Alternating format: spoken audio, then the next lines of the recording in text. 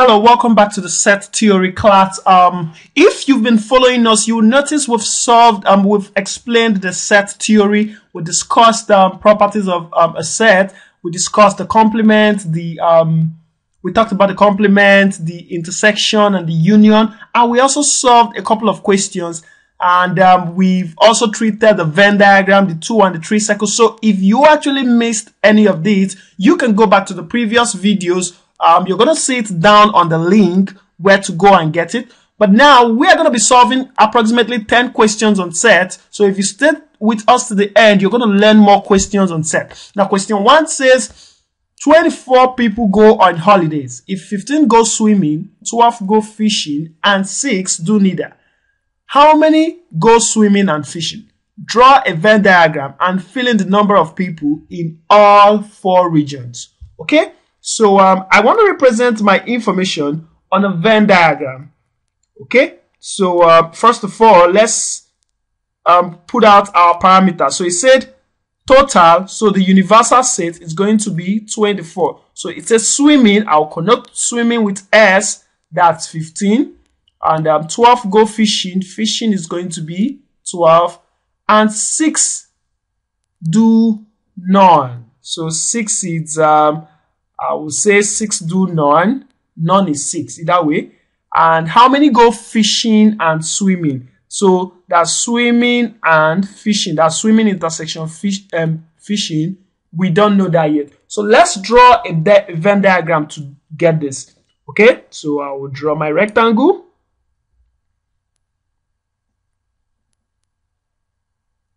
So this is my first circle, and this is my second circle. Now, this is going to be my swimming. Now, this is going to be my fishing. Now, remember, we said where you have X intersection F, so we're going to call this X. So these are the number of people that go for both swimming and fishing. Now, I want us to establish a particular fact. You know, the question says, okay, let's represent 6 goes for none. So we need to represent that. So this is for 6. They go for none. So they are neither in fishing nor in swimming. Okay, now, some people are going to make the mistake of writing 15 here. So that's wrong. Because among the 15 people that go swimming, some of them are in this X that go for fishing. So some of them are still, the swimming is made up of people who go for both swimming and fishing. Swimming only and swimming and fishing. So that means instead of writing 15 here, I'll put 15 minus X, where 15 minus X is actually the number of people that do swimming only. So fishing will now be, this will be 12 minus X. So to get the total number of people who actually do this, that will help us find our X. So this will now be, total will be swimming only plus fishing only plus swimming and fishing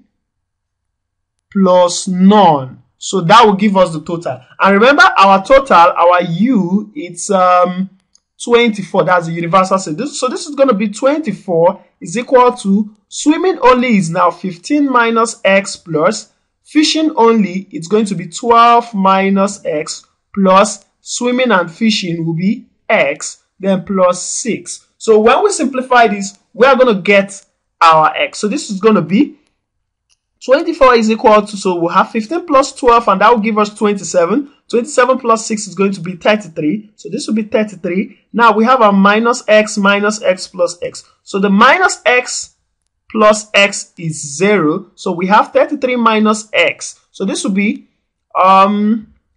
this is going to be, X coming over will be, X will be equal to 33 minus 24 when you collect your like terms. Therefore, our X is going to be 9. Okay, so from here, we can ascertain that the number of people who go for both swimming and fishing, it's 9.